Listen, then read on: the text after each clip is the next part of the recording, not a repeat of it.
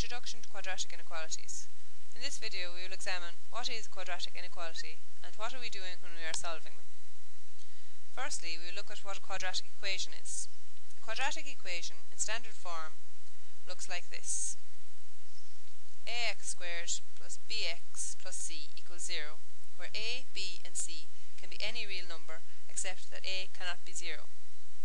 Quadratic inequality is similar in that, just like in a quadratic equation, the highest power of the variable in a quadratic inequality is also 2.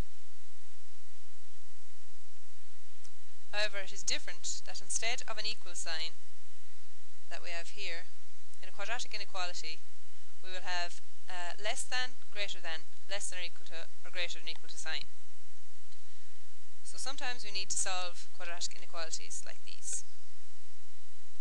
In the first example here, it reads x squared plus 3x is greater than 2, and the symbol here is greater than. In the second example here, 7x squared less than 28, the symbol is less than.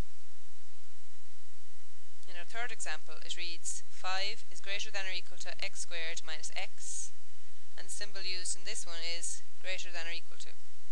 And in our final example, 2y squared plus 1 is less than or equal to y. The symbol we can see here means less than or equal to. Solving inequalities is very like solving equations, in that you do most of the same things. However, when we are solving equations, we try to find points such as the ones marked equal to 0. So we're looking for points.